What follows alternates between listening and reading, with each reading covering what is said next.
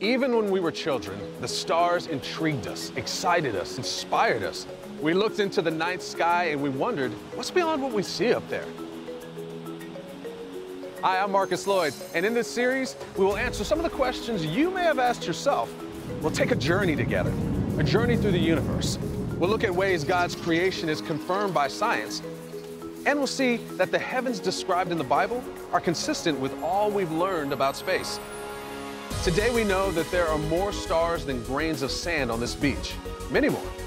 But what else do we know? The stars have a lot to teach us, and they've been sharing their lessons for thousands of years. As humans began to understand the passage of stars across the night sky, they found a connection in the migration of birds and other animals, the food they hunted to survive. They learned when to plant and harvest crops by tracking the movement of the heavens. In time, they even found ways to navigate ships by them. The ancients used the motion of the stars to guide their activities, but they couldn't explain why the stars moved as they did. That part remains a mystery. What could explain it all? The answer has been right here for millennia in our one infallible guide, the Bible. Some people claim that the terminology in the Bible supports a flat earth. There are terms like sunrise and sunset, or in Joshua's time when the sun stood still. Revelation 7 verse 1 refers to angels standing at the four corners of the earth. Okay, the terms sunrise and sunset are still used today. Yes. And everyone knows that when someone uses these terms, it doesn't mean that they believe that the earth is flat and the sun moves in an arch throughout the sky. Yeah. Today we use the same language conventions that the Bible used here. It's the language of appearance, or phenomenological language. Right, and from our perspective on the surface of the earth, the sun certainly does appear to rise up from the horizon high into the sky, and then it sets in the western sky. It's the same thing at the time of Joshua. The miracle at his time that caused the sun to stop moving through the sky, again employing phenomenological language, the language of appearance. Obviously the miracle was that God stopped the earth's motion and held everything in place. That's the miracle. When Revelation talks about the four corners of the earth, again, we still use that kind of terminology today in the figurative sense. It's the commonly used way to refer to the cardinal directions, right? North, south, east, and west. Right. As the Christian worldview reached across Europe, it brought new ways of looking at things. No longer were the heavens the dark and frightening place of our superstitious past. Now we saw order and design everywhere, God's design. Stars moved in a set pattern that allowed ancient mariners to navigate ships similar to this. It was a universe that the human mind could explore and understand. Scientific knowledge went through a period of explosive growth. The invention of the telescope extended the range of celestial exploration far beyond what anyone had anticipated. By the mid-1600s, we knew the basic structure of the solar system.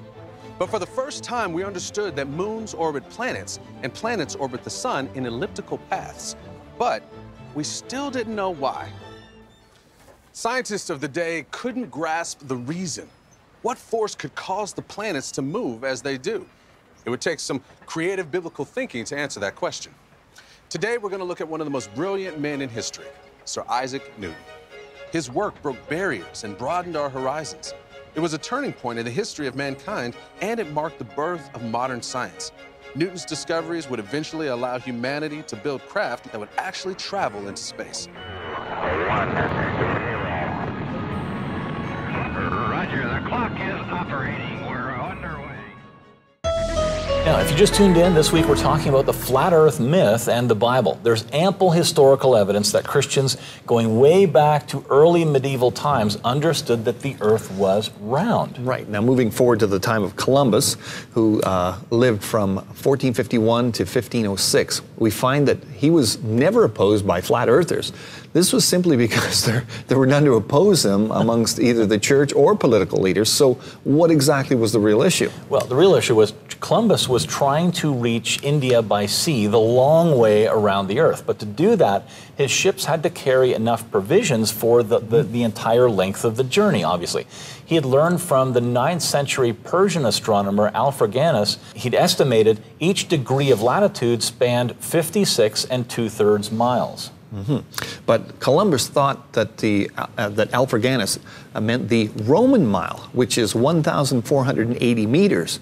But he was using the Arabic mile, which is 1,830 meters. Oops. Thus, Columbus thought that the Earth's circumference was only about 3/4 of its actual length of about 40,000 kilometers. Yeah, Columbus also greatly underestimated the distance between Japan and the Canary Islands as 3,000 Italian miles, about 3,700 kilometers. But the actual distance by sea is over 19,000 kilometers. So he was way off there. Right, so it was the size of the Earth, not the shape, that was under dispute. Right. His critics argued that the ships of his day in 1492 could not carry enough fresh water and food for such a huge journey. And they were right. Columbus was just lucky that an enormous continent was in the way as he was going there. Maybe people think the debate in his day was about the shape of the Earth because that's what Bugs Bunny taught us. Postafazoon. She's around, she's a firm, she's a fully packed, she's around like my head. She's flat like your head. She's flat like your head. Yeah, that's about it. Columbus didn't know about the Viking discoveries centuries earlier, and he still thought he had landed in the East Indies. That was the name at the time for the Indian subcontinent. Right. The result of this mistake continues to the present day, and the common name for native North Americans is Indians. Yeah. Actually, the much parroted flat Earth myth obviously doesn't come from Bugs Bunny or from history. So the question is, where did the myth that the church taught that the Earth was flat actually come from? It came from a book called The Life and Voyages of Christopher Columbus, published in 1828, authored by Washington Irving. Irving was probably America's first genuine best-selling writer.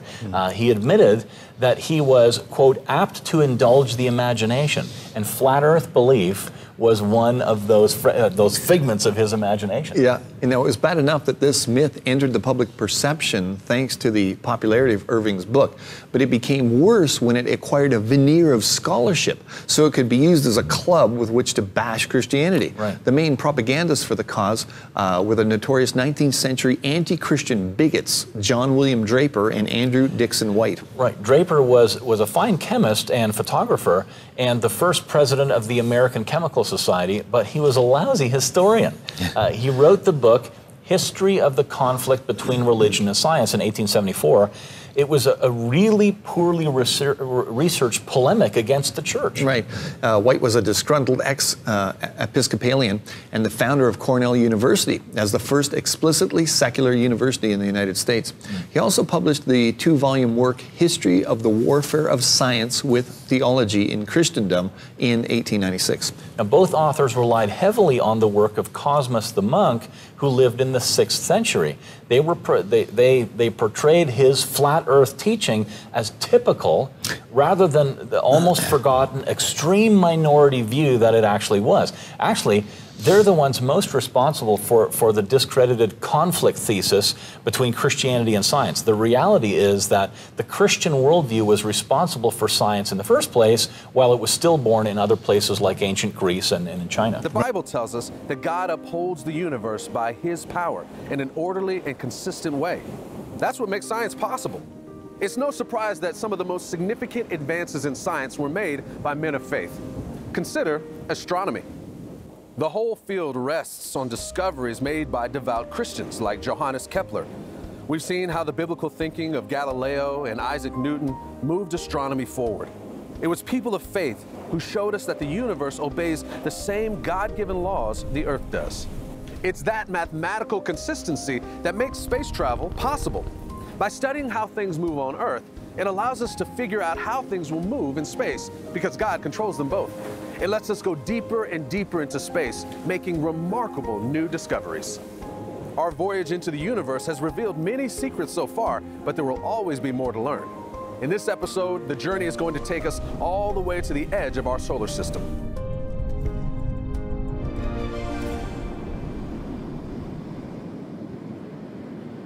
Although hardly anyone in the church had ever taught that the Earth was flat, do people outside the church believe the Earth is flat?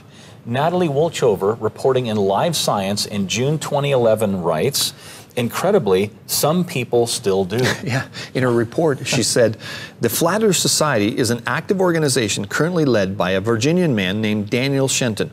Though Shenton believes in evolution and global warming, he and his hundreds, if not thousands of followers worldwide also believe that the Earth is a disk that you can fall off of. So the next time an evolutionist calls you a flat earther, point out that the leading flat earther is one of their fellow evolutionists. That's right. Regarding the photographic proof, which is probably the best proof there is, they say that NASA is covering up the truth about a flat earth and promoting a spherical earth via doctoring images and video to make the earth look spherical through CGI, computer-generated imagery, that type of thing. Yeah, except CGI wasn't invented till just a little while ago. So what about all the other photos and things like that? And I mean, the thing is, why? Why? Why would NASA do that? What's the benefit of tricking people into believing that the Earth's a sphere instead of being a flat circular disc? What's the payoff? What's the reason you would go through that much trouble and have these secret hidden cult shadow people that just, no, let them think the Earth's a sphere? Why? What's the goal of that? As we're recording this today, Jeff Williams, an astronaut, is aboard the ISS for a 6-month mission. Scott Kelly holds the current American record for cumulative days in orbit, 534 days. Amazing. Jeff Williams will tie that record on September 6, 2016. Jeff Williams is a Christian. Yeah. I heard him speak at a conference at a church in California a few years ago. So he would need to be in, as a Christian, he would need to be in on this NASA conspiracy too. He's got a camera. He's taking pictures, and you can see them on Facebook, right, on the NASA site, of the cameras that he took like an hour, the pictures that he took like an hour ago. So he's in on it too, and so were the Greeks. There's something in the human nature, and I would say it's because we bear the image of God, that seeks to understand the things around us, that wants to search out available resources or potential use of the things around us, to look what's around the corner, to see over the horizon, to want to know what's across this big body of water. Proverbs 25:2 says, "It is the glory of God to conceal a matter, but the glory of kings is to search out a matter." We've seen how the spread of Christianity led to an explosion of scientific discovery. Educated people no longer thought of the night sky as the realm of pagan gods. Christians see the universe as a creation of the living God, which means it's subject to the same laws of physics and chemistry that apply on Earth, like gravity. Isaac Newton showed us how the same forces that cause an apple to fall to the ground also hold the moon in orbit around the Earth and the planets around the sun. In this episode, we'll see how the science of astronomy has changed in the modern age.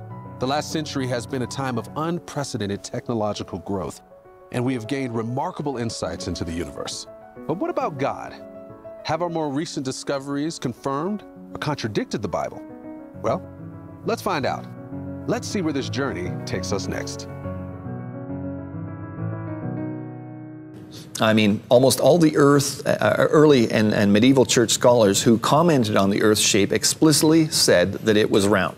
Okay, medieval European rulers used a golden sphere or orb called the globus cruciger to represent the Earth under Christ's rule, again emphasizing that they understood that the Earth was a sphere. Right. Columbus's opponents never disputed the shape of the Earth, but only its size, and they were right. The Earth is much bigger than what Columbus thought. Yeah. The flat Earth myth began with a fictional account of Columbus in the 19th century by Washington Irving. Then it was aggressively pushed in what ended up being an influential anti-Christian polemics by Draper and White. And, of course, there are many evidences for a spherical Earth. And the final irony is the leading flat earther today is an evolutionist. So there you have it. There you go.